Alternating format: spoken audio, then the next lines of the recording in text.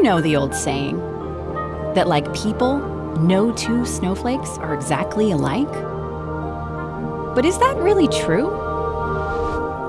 Their intricate beauty is so delicate, so fleeting.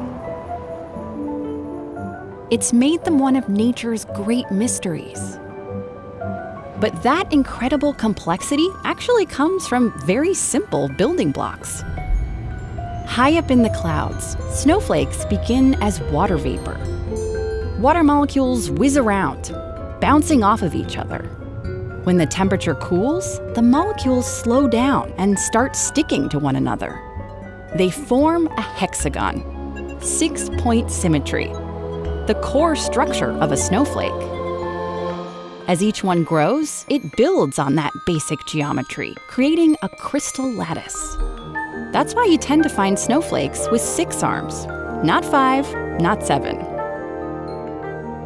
From there, the variety just explodes. The shapes are practically infinite. So what are the chances of finding 2 snow crystals that look exactly the same? In his lab at Caltech, physics professor Ken Libbrecht has figured out how to solve that mystery.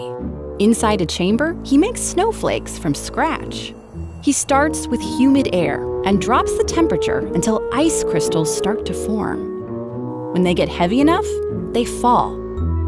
He catches them on a chilled plate, where he can watch them grow using time-lapse photography.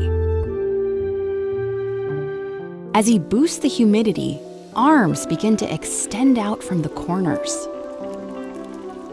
If he cools the air even more, branches shoot off the arms. Libbrecht can create a whole batch of crystals on the same plate. Like these 2, they're growing in exactly the same conditions. And look, twins. But these perfect copies only exist here in the lab.